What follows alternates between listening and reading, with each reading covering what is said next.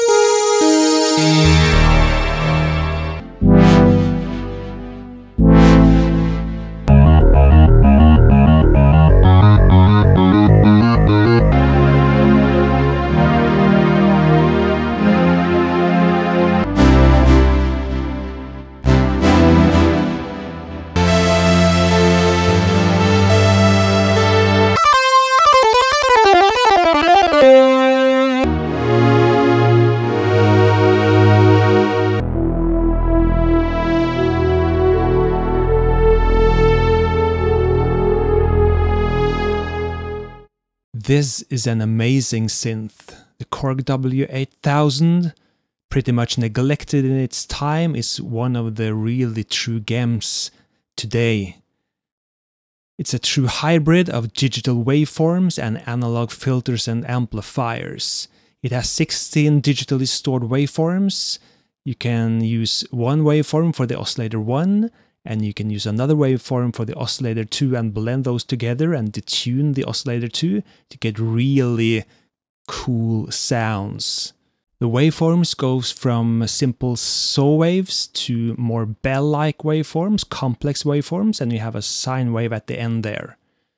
When you've mixed those two oscillators together, you can run them through the analog filter with resonance. You have an ADSR for both the filter and the amp. And you have an LFO section, or envelope generator, as Korg always called it. And then you have the digital delay line, a groundbreaking thing at the time, and you can use that and its settings to create chorus or other effects. Finally, you have the settings for the aftertouch. Yes, it has aftertouch, and it also has MIDI sync. You can sync up the arpeggiator through MIDI on this synth.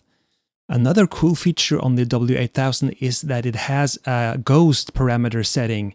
And that means that the last parameter you have up when you save the patch, when you write the patch to memory, that's the parameter that's going to show up by default when you load that patch back from memory in the future. Very cool if you're going to adjust the filter on a sound and you don't have to bring up that parameter setting.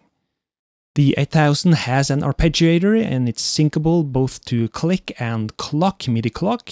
You can change the speed manually, of course, and you can alternate between 3 octaves, up or down. You can also put it in assignable mode where the keys hit on the keyboard in that order will arpeggiate. And you also have a poly 1 and poly 2 poly modes and a unison mode, 2 of those as well. I prefer the poly 1 on this. I think it's more powerful in poly mode than in unison mode, but there are exceptions. The all-time Korg joystick pitch bender and modulation lever is on board here, where you can bend up and down, and you can also raise and lower the filter and pitch. So what about the patches then? Well, just listen to this. The patches you're about to hear are available for download, so just check the description to the video to find links. So without further delay, I'm gonna now demonstrate close to half of the patches in the pack, so stay on.